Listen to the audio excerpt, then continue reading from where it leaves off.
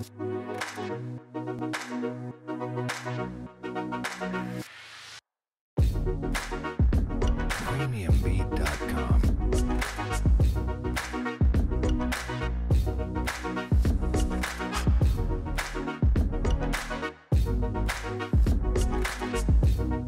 Premiumbeat.com.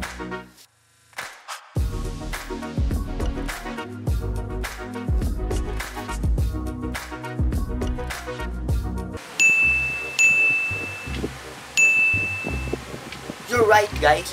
As you can see a while ago, the start of my video, we're in the airport, no, for Hong Kong, guys. Again, going into Hong Kong. But first, hey, it's your boy Calosing here, and I'm happy to be back again for my vlogging. And yeah, so today, guys, we're going again for travel vlog number two travel vlog. We're going to Hong Kong for this vacation. We'll moving out later, and we'll go back again here on Monday. Di yata bagay sa akin mag-English eh. So guys, sana mas prepare nyo gamitin ko English o Tagalog. Comment nyo na lang sa baba para mas maganda pakinggan. Pero na yun, gagamitan na natin siguro is English. Okay, so let's go back to our topic, guys. We're going to Hong Kong. But this is our like 6th or 7th time already in Hong Kong. I think my first go there is 2009, and the last one is 2015, no? And our last vacation, I think, was in the USA, like December 2015. So it's the first time again we to travel out of town. Yes, the right to share. Yeah, for 2 years, we'll go ride the airplane again. So, hindi ko na alam gagawin ko dito. So, sa Hong Kong, I think all the place, like all the tourist attractions there, we went already. So, I don't know, guys, where we going again this time. But for the first time, I'll do it by vlogging. So, yes, it's one of most, I know, but pakita talaga ng English grammar ko, but I like it.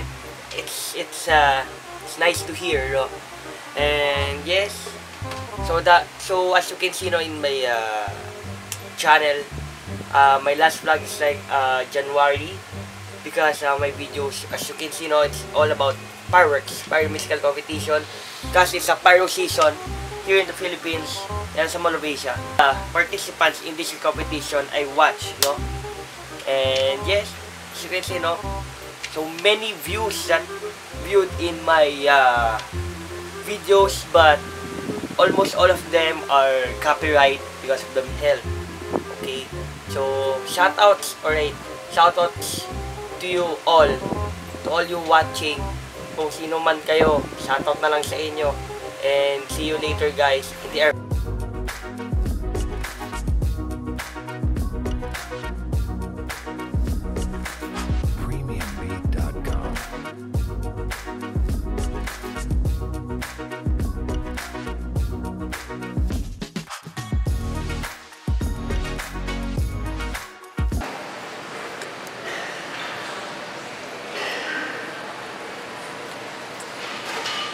So yan, guys, nandito tayo sa airport.